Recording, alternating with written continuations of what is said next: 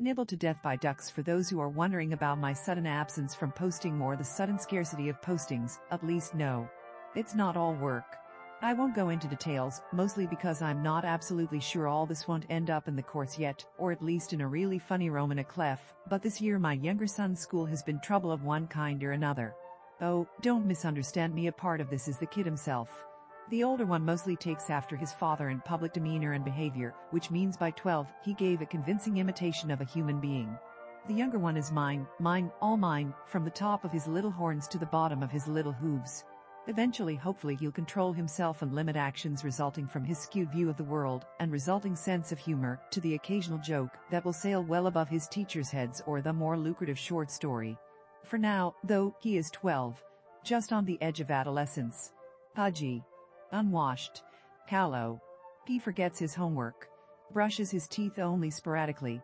His idea of a suave expression made me hide his school picture because it looks exactly like he was struck by sudden intestinal trouble. His attempts at intervening in table time conversation cause all of us to stop dead and say in three voices, in unison, "Shut up, Eric." It's not so much they're not on topic. It's like they came from another dimension.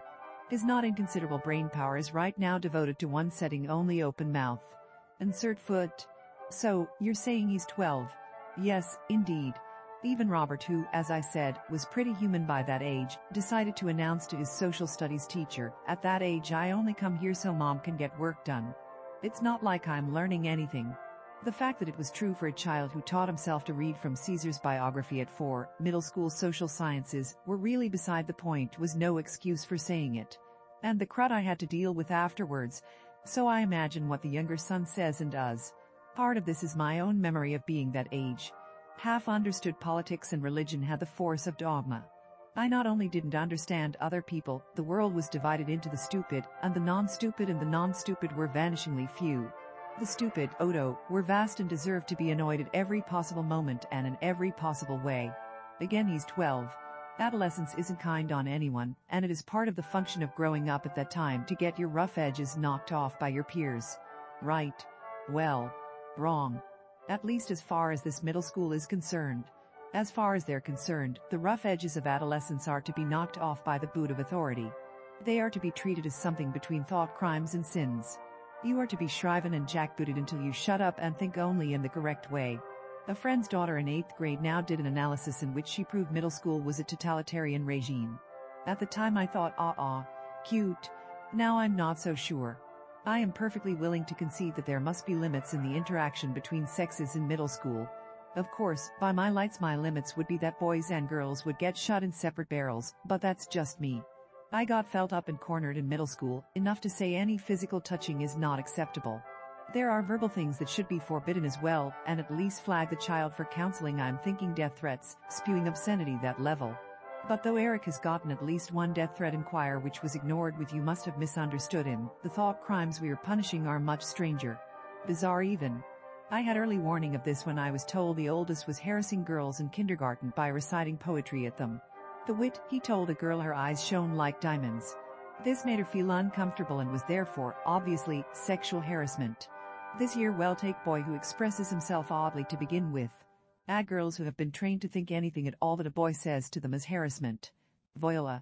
A recipe for driving a parent nuts. For better fine-tuning of the loony bin creating machine, make sure at least one of the teachers seems to never have been around teen boys, and sends your son to the office for not answering in his real voice. Welcome to my HLL. The shenanigans this year are too numerous to mention, much less describe. In some of them the boy had a reasonable amount of at least escalating guilt. In at least one he was the victim of concerted bullying by a group of girls, which extended to his homework and tests disappearing before reaching the teacher, but we only found out about it because a girl finally crossed the line and accused him of bullying them. Lone boy. 20 girls. What can I say? My boys are overachievers. And then there was yesterday.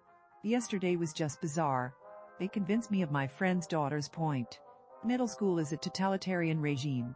Like all totalitarian regimes, it extends its reach at first for a purpose, and then mindlessly, till it's punishing bizarre things, and till everyone is guilty at all times. I was going to call it neo-Stalinist, only, it would be an insult to Stalin. Weird as that might sound. At least, whatever he might have said, he wasn't under the impression he was doing anyone a favor. I remember reading somewhere in Heinlein, and I don't remember the exact quote, that the tyrants to be wary of are those who do things for their victims' own good. So yesterday Eric tells me he was sent to the office for an hour. Why? Oh, they wanted him to apologize for something a girl said he'd said to her. A girl said he'd said to her. No witnesses, no corroboration. You're accused, therefore you must be guilty. The principal and the vice principal spent an hour with him demanding he confess. An hour. Okay, at this point I'm thinking death threat. It has to be something very serious for them to take time out of their busy day to devote it to this. Right. Particularly when you add in that he's denying saying anything, and that the charmer who made the accusation was in the first group of girls who severely bullied him, in fact, was one of the principals in that group. So, what terrible words did my 12-year-old utter, supposing he'd uttered them, which, frankly, well, the sentence is almost incoherent enough to be his, but it makes more sense as something that was misunderstood, particularly since it was supposedly said on a volleyball court, mid-game. Oh, brace yourselves, this one is good. What he supposedly said was, let's go down, get some alcohol and do something.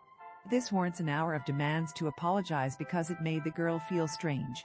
I don't know about you, but if she's strange enough to demand protection and apology from, that she's going to have an interesting time in real life. There is no indication at all that this was a sexual suggestion. If anything was said, it was between plays in the volleyball court. There is no suggestion of threat in the words. It is if it was said and I put my hands in the fire, it wasn't, simply because the boy monkey withstood an hour of yelling at while refusing to apologize, because it's plain dumb to say you're sorry when you didn't do it. No more than what a 12-year-old might say, trying to sound grown up. Look, in my time, it wouldn't even warrant a glare at the boy, much less decking him, which I reserve for crimes of touching. In my day, that kind of stupid sentence warranted pretending you didn't hear it. I still use this arcane skill at cons. Serves me well. But at a guess, because the word alcohol was supposedly used, this warranted taking the kid out of class without corroborative testimony, and having him interrogated, and told he must apologize. My mind is bending trying to figure out how the words even would be offensive, much less what he would be apologizing for, even had he said it. It's not neo-Stalinist. It's 1984, run by the Mad Hatter. Confess. Repent. Words mean exactly what we say they do, unless they don't. You know, it's not just that they're interfering with my ability to think and write. It's not just that they're making my son miserable. Being miserable is a condition of early adolescence. He'll live.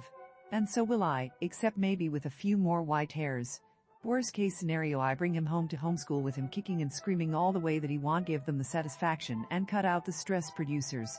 No, what upsets me here is that all of a sudden making someone feel uncomfortable is a crime, whether or not you had any reason to think in advance that anyone could be made uncomfortable by your words or gestures. What upsets me is that they're teaching half our population, by and large the female half, to run to authority for protection at the slightest provocation, instead of getting their edges knocked off by contact with the opposite sex. What truly upsets me is that our children's souls are being nibbled to death by ducks. If you like this content and want to support this channel, the blog, and Sarah's continued writing, please like and subscribe. If you really enjoy the content, please come and join the fun at accordingtohoyt.com.